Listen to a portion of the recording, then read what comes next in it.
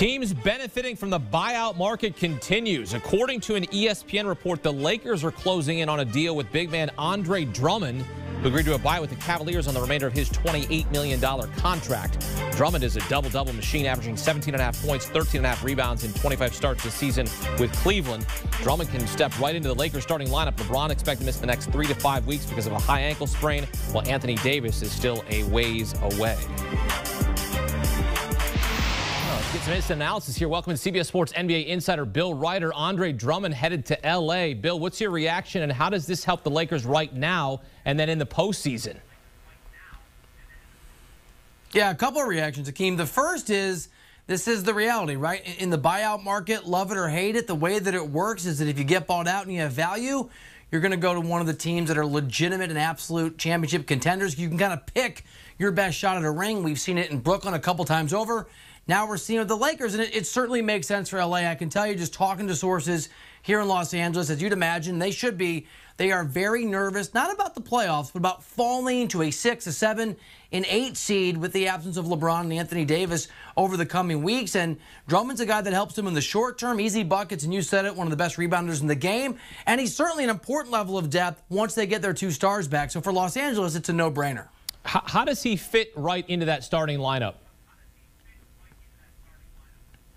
I mean, they're just not particularly impressed. I mean, look, there's a lot of nice ways that I could say it, but I'll quote one of the sources that I talked to on the periphery of that Lakers organization, who said without LeBron James and without Anthony Davis, they're just not a very good basketball team. They don't have a lot of talent. Now, you talk about Drummond as a guy who can get points and get buckets coming from one of the worst teams in the NBA. He's a big man. He'll step into that starting lineup, and he'll give you an opportunity, ironically, against the Cavs the other night, to try and actually win games against bad teams. I mean, this is a guy who can get you buckets, who can get you rebounds, and he will be, especially in the absence of those 2 guys who facilitate for people around them, he will be the best big man on that team by a long stretch. And let me add this too, Montrezl Harrell, who's still there, hasn't exactly loved being in Los Angeles. It hasn't been a great fit from a personality perspective.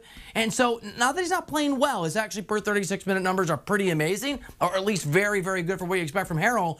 But you're bringing in another person, another big man, another tough guy who's going to be pretty excited to be a Laker. That's important down this stretch without those 2 stars. Yeah, Lakers got right against the Cavs on Friday, snapping a 4-game slide. Of course, Andre Drummond did not play in that game. And the reigning NBA champs are no longer the favorites to repeat. The Nets are now the favorites to win the title, who have never won an NBA title, and they're loading up for sure for a title run. They made another move on Saturday.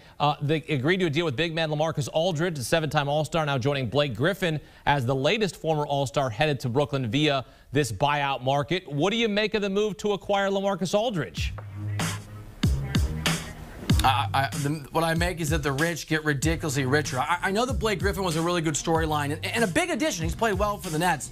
This is a much bigger deal, Akeem. LaMarcus Aldridge is frankly a better player. Again, he didn't play a lot of minutes in San Antonio. Didn't really fit, especially at the end of his Spurs tenure. And we know that Greg Popovich, the head coach, will play guys limited minutes. So you're talking very few minutes, around 24, 25 a game for Aldridge. But again, if you look at his per 36-minute numbers, not only are they markedly better than Blake Griffin's when Blake was in Detroit, they're almost as good. You can make an argument if you factor in the fact that he shoots 3-pointers now. They're better than the first 4.5 years that LaMarcus Aldridge was in Portland when he blossomed into an actual superstar. You talk about depth. You talk about a guy that wants to compete. You talk about somebody who a few years ago was highly coveted by everybody in the NBA. It's a miraculous level of depth and a lot of talent added to a team that's already got a lot of talent, and a superstar that used to be, who now is a guy that can come in, play well. You play him 15 minutes, you're going to get a lot. You play him 25 minutes, you're going to get a lot. It's almost obnoxiously overwhelming how much talent the Nets have and how much they've attracted even in the buyout market. Well, this team was already super, and now it gets even better. I mean, you add Blake Griffin on the buyout market, then we get LaMarcus Aldridge here. And I know, Bill, you're a big fade the Nets guy, but the Nets are now favorites to win the NBA title, which they've never done in franchise history. Do you still want to fade the Nets, or maybe you're starting to think, hey, let me start back in Brooklyn? Yeah.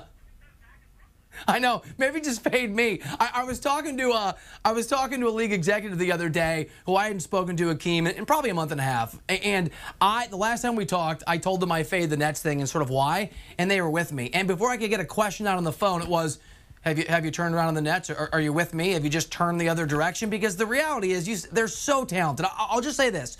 Fade the Nets? No. I do think there's an insane range of possibilities from they win an NBA championship and the level of the Warriors a few years ago where they lose a single game on their way to doing it. I still think from injury or personality conflicts or an untested head coach in Steve Nash, they could disappoint in a second round. But I'm not going to be putting any money where my mouth is any longer because you're right. It's just, especially when those three guys, when Kevin Durant's back and he and Harden and Kyrie on the floor together, outside of a LeBron James team, it's hard to even fathom who beats them in a 7-game series if things go the way that they're supposed to. Well, they're certainly loading up for a title run, and we know James Harden certainly thinks himself as an MVP, saying, I am the MVP on Friday. So we'll see how this shakes out in Brooklyn. Now the favorites to win the NBA title. Bill Reiter joining us here with the latest on CBS Sports HQ. And as I mentioned, here's a look at those latest odds. The Nets now jumping the Lakers as the favorites to win the Larry O'Brien Trophy at plus 260. Lakers at plus 280. Followed by the Clippers at plus 550 and the Bucks and Jazz at plus 800 and plus 900 respectively. Again, the Nets have never won an NBA title in franchise history.